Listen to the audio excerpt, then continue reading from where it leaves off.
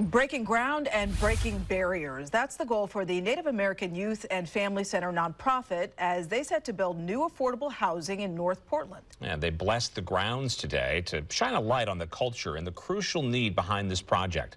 Fox 12's Carly Olson was there and has the story.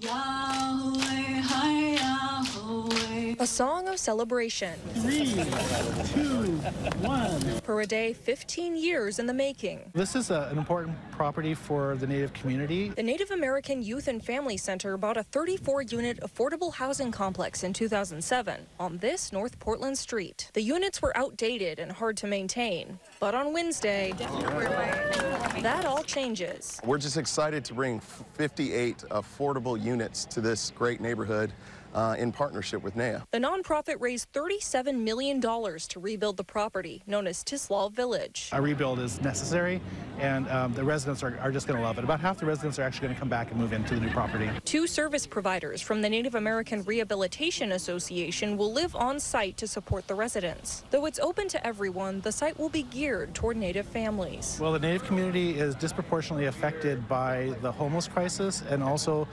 lack good-paying jobs and need affordable housing more than any other group here in the Portland area. So having affordable housing development for them and by the Native community is so important. Data from the latest point-in-time count shows a 25% increase in Multnomah County's indigenous homeless population between 2019 and 2022. It's a number the nonprofit hopes to help bring down. It's important for the community to have a place to call home. They expect to complete the project in fall of 2024. Carly Olson, Fox 12 Oregon.